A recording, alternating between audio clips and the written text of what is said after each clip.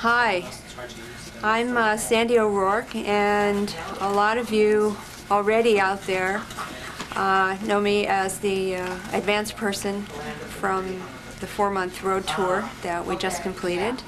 And for those of you that I know out there, hello again, and we'll hope to see you real soon. I'm currently involved in preparations for the Parents Conference.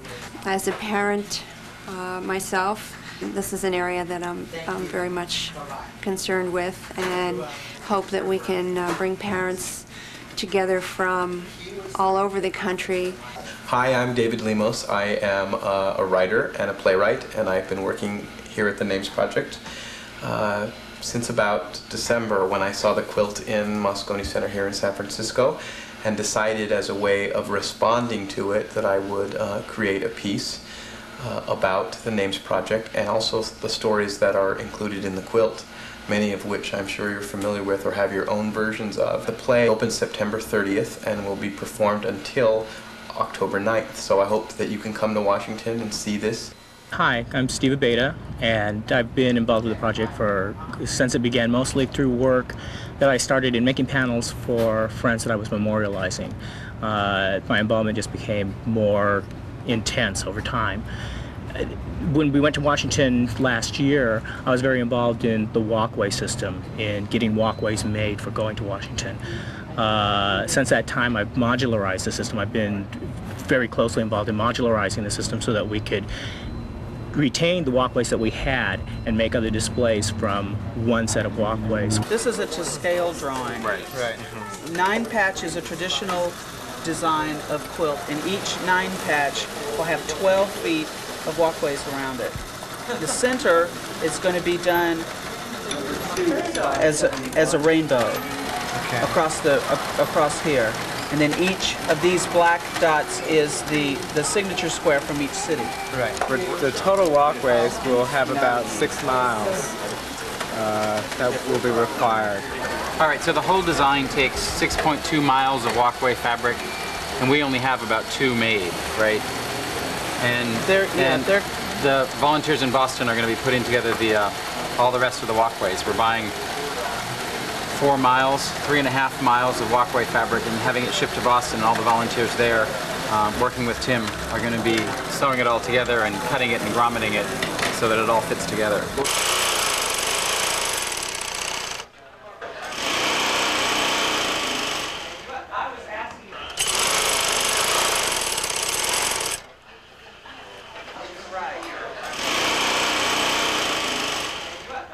For a more serious side of the organization, Jeanette and I have been working to coordinate volunteers in Washington.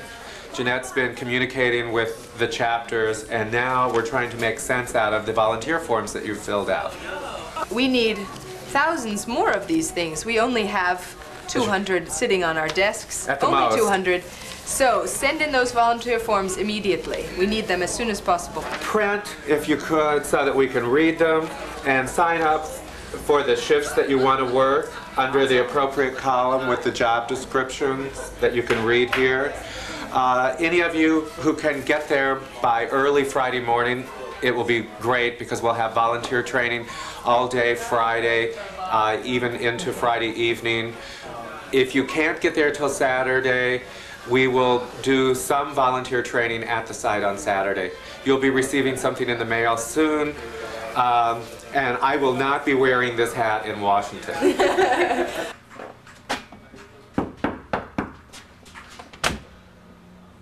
Oh, hi. Come on in. Hi, I'm Dan Sorrow, and I'm the media coordinator here at the Names Project. And obviously, we've had a lot of success in the last year as the project has grown from a small grassroots organization here in the Castro district, and grown first throughout the city and the state and nationally and now internationally. There are a lot of really good pieces of coverage upcoming that I'd like to mention to you. Just today, in fact, there's some footage that you'll see of the CBS film crew from 48 Hours. It was in the workshop today, and they are doing a piece on AIDS and minorities, which is going to be airing sometime in October, so keep your eyes peeled for that. ABC News Nightline did a a piece which is going to be airing sometime in the near future as well. And in fact, the Guinness Book of World Records, in their new book, is listing the Names Project as the largest quilt in the world, and one of their fall TV specials is going to feature a piece about the project. Also, the National Geographic issue in October, as we approach the 100th anniversary of National Geographic, they're going to be doing a piece on AIDS, and some of the Names Project will be covered in that. And in addition, we've also taken out some display ads, which are going to be appearing in a lot of the gay and lesbian press around the country. And in terms of Washington specifically, of course, we do need a tremendous amount of help and effort. I'm Mike Smith. I'm the general manager of the project. I'm sort of the person everything gets coordinated through, but usually that means they ignore me, except when there's a crisis and then somebody calls and blames me. We're doing real well with getting ready for Washington. You've met most of the people who are around here regularly, but in the course of any week there's 300 or 400 people through the workshop, sewing panels together, working on the media committee, doing everything it takes to get this quilt to Washington. And we're a lean, cheap organization. Nobody gets paid very much. It's mostly still a volunteer organization. We're able to get things like a truck to get the quilt to Washington for free. Hopefully we'll get walkway fabric for free. But there's still a tremendous number of costs, postage and telephones and all sorts of things. We need anything you can do. Buy a t-shirt, buy a book, make a donation to the Names Project. It's all well spent, and it all goes toward getting the quilt to Washington. We hope to see everybody in Washington. Thanks. I think all of us who work here at the Names Project do so with a great sense of privilege. The AIDS epidemic is the worst thing that ever happened to any of us. It's the tragedy of our lives, and we know it. But somehow, out of this horror, we've managed to bring something of great beauty that draws people together and gives them the strength to go on with their lives. That's largely because of you folks out there who've written checks, made the panels, send us your love in letters and postcards and photographs. We really need to keep getting all of that from you. We need your money so we can move the quilt to Washington. We need the panels so that the quilt will continue to grow and show the rest of the world what our experience has been. But more than anything else, we need your love and we need your presence in Washington, D.C. on the weekend of October 8th and 9th. I hope every one of you will join us there that weekend. We need you. We love you. Thanks for being a part of the Names Project. The AIDS epidemic has cost America more than 40,000 lives. It's hard to understand how something that has touched so many is understood by so few. To see the Names Project quilt is to understand the need for comfort and compassion for the sick and dying, to understand the loss, to understand the need to act to end the loss. See the quilt in Washington, D.C. October 8th and 9th and understand. Call 1-800-USA-NAME or contact your local AIDS organization to find out how you can help. And see the quilt.